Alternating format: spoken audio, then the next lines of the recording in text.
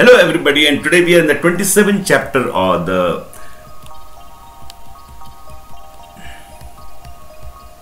the Museum and Library at Alexandria.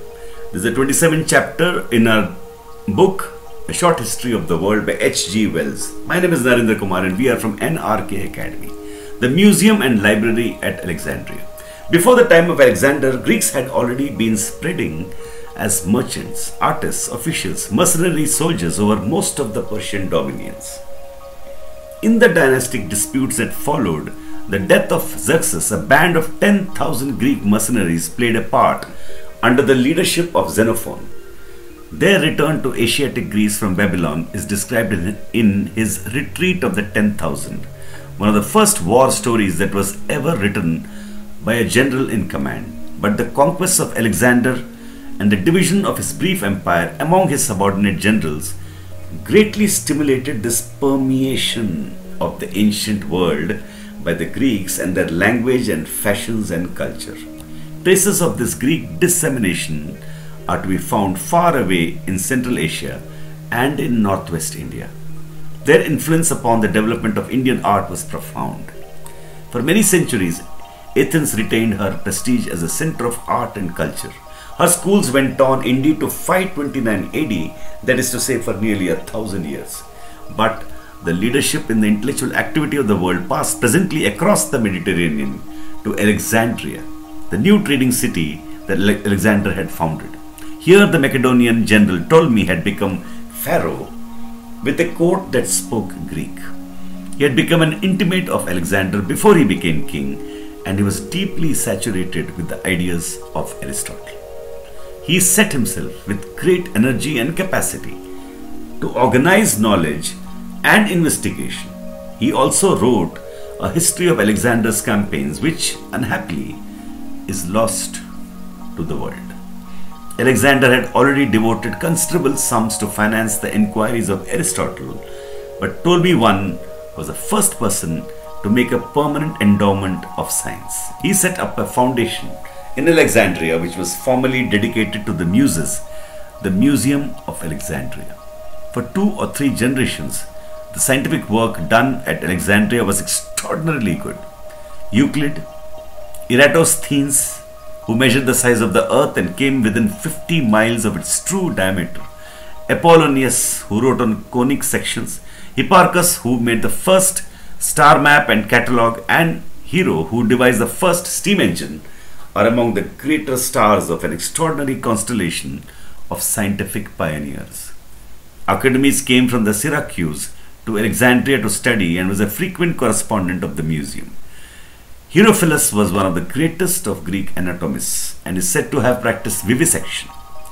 For a generation or so, during the reigns of Ptolemy I and Ptolemy II, there was such a blaze of knowledge and discovery at Alexandria as the world was not to see again until the 16th century AD.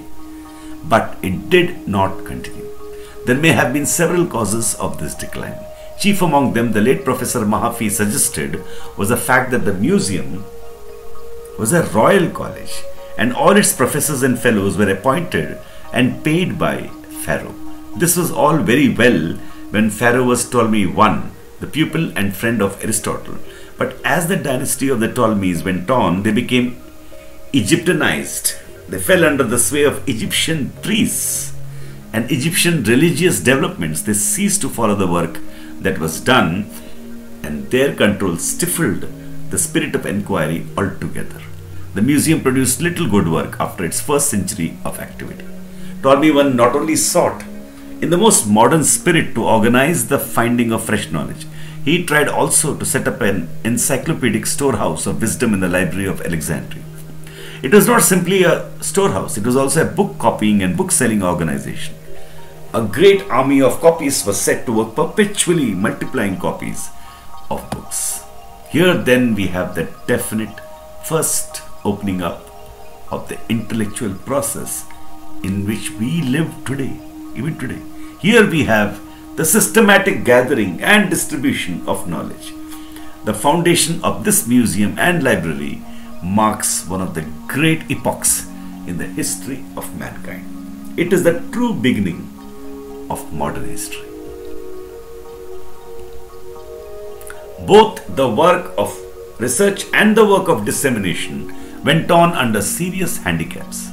One of these was the great social gap that separated the philosopher, who was a gentleman, from the trader and the artisan. There were glass workers and metal workers in abundance in those days, but they were not in mental contact with the thinkers.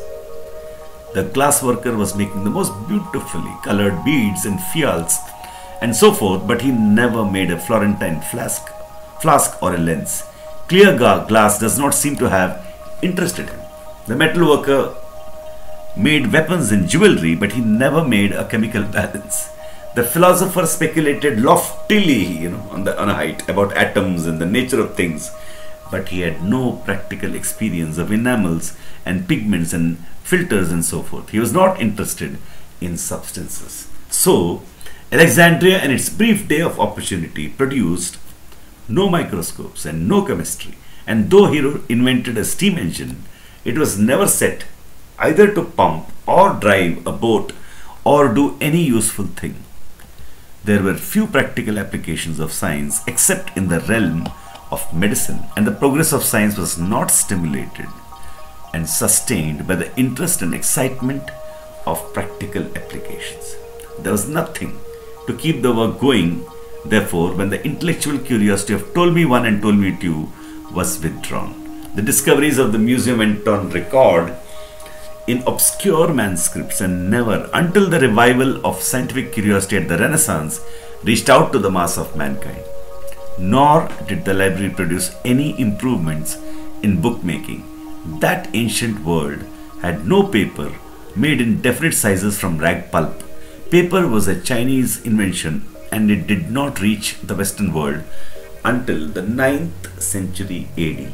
The only book materials were parchment and the strips of the papyrus reed joined edge to edge. These strips were kept on rolls which were very unwieldy to wind to and fro and read, and very inconvenient for reference. It was these things that prevented the development of paged and printed books. Printing itself was known in the world, it would seem, as early as the Old Stone Age. There were seals in ancient Sumeria, but without abundant paper, there was little advantage in printing books, an improvement that may further have been resisted by trades unionism on the part of the copyists employed. Alexandria produced abundant books, but not cheap books, and it never spread knowledge into the population of the ancient world below the level of a wealthy and influential class.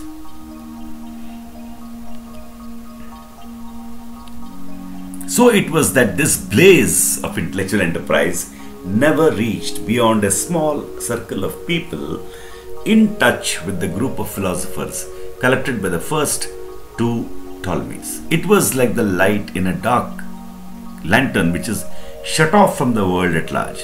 Within the blaze may be blindingly bright, but nevertheless it is unseen.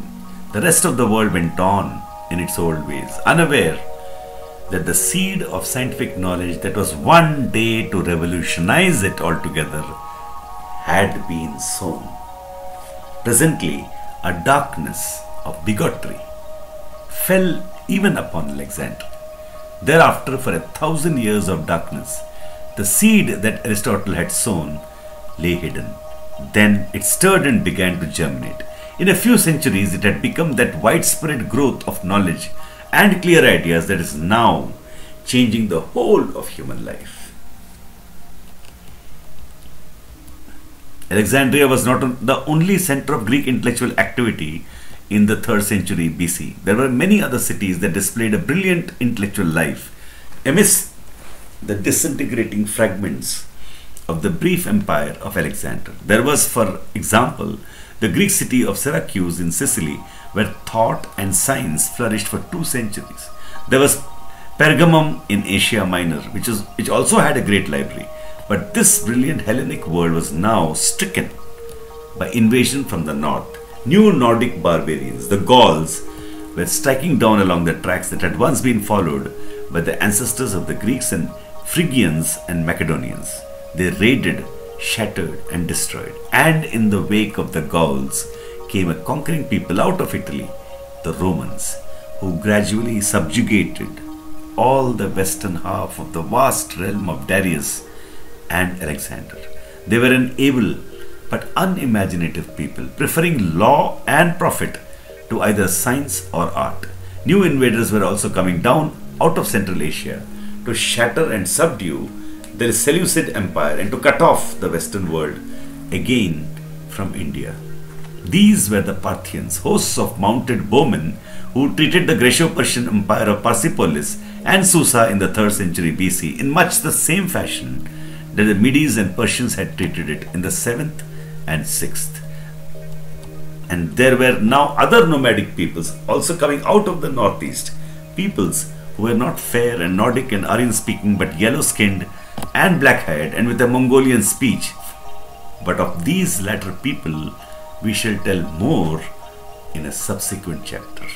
And that completes the 27th chapter. The next video will be of the 28th chapter, the life of Gautam Buddha. Thank you.